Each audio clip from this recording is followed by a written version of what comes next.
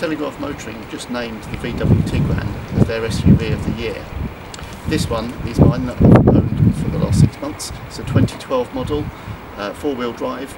This is the facelift model, which has slightly different headlights, and I think the styling is actually quite nicely improved compared to the first generation.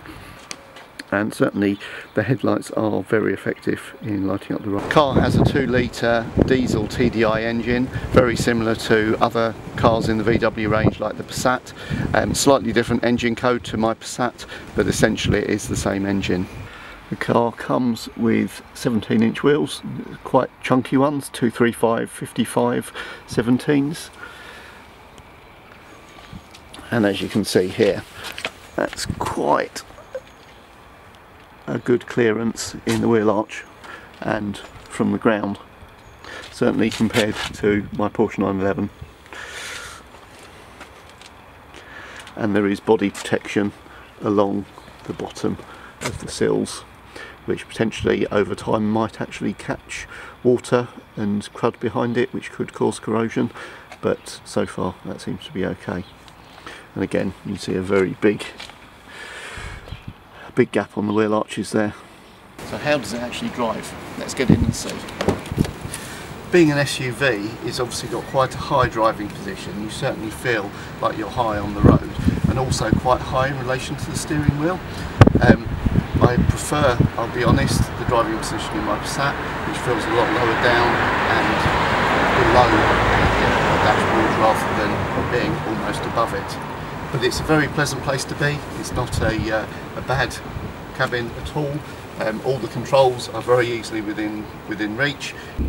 So we have the automatic parking brake, which releases. You also auto hold. One thing that I do find compared to the Passat is that the gear change is definitely not as slick. The gearbox feels a lot more notchy. I initially thought it might just be this particular car, but from reading reviews online, other people have made the same comment, that the gearbox is not as smooth as some other VW ones.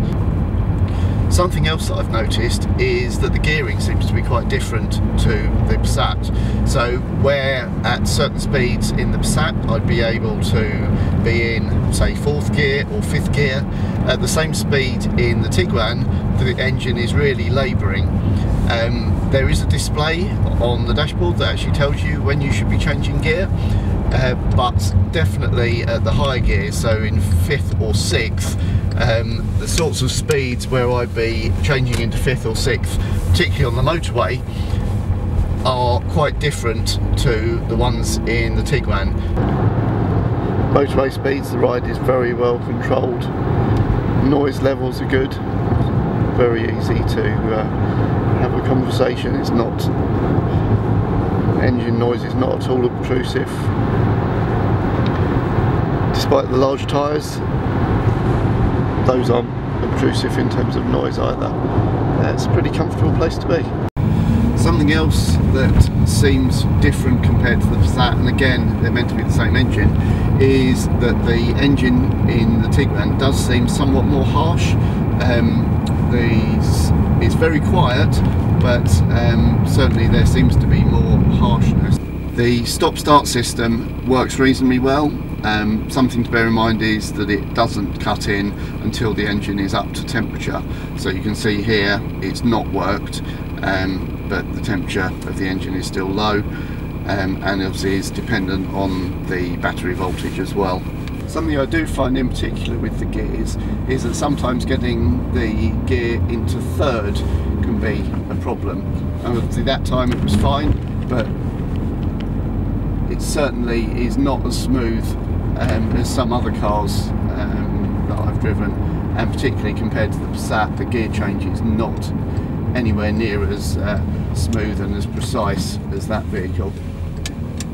We're often needing to transport elderly parents around now, and the rear legroom is really good, and access to the rear seats is really good as well. So yeah, it's very effective, and also being slightly higher up, they really like the view out. One thing that's particularly awkward is the mechanism for putting the rear seats down, and it's very different to what's in the Passat. So there's a pull cord for adjusting, releasing the seats, which you need to pull and then pull on the seat forward as well, which is not very easy. So you can then pull on the seat back and it brings the seat forward, but it's a two-handed job, which in the Passat is not something that you need two hands to do. Boot space in the Tiguan is pretty good, not as big as in the Passat, but for most families going away there'll be more than enough space for actually storing your luggage.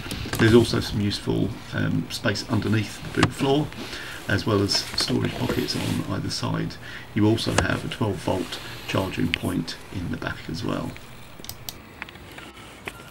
I'd originally bought the Tiguan to replace my Passat, and although the Tiguan was a great car to drive, in the end I decided the Passat was more practical and was the one I would keep. In particular, the notchiness of the gear change compared to the slickness in the Passat made me decide that it was a much nicer car to drive.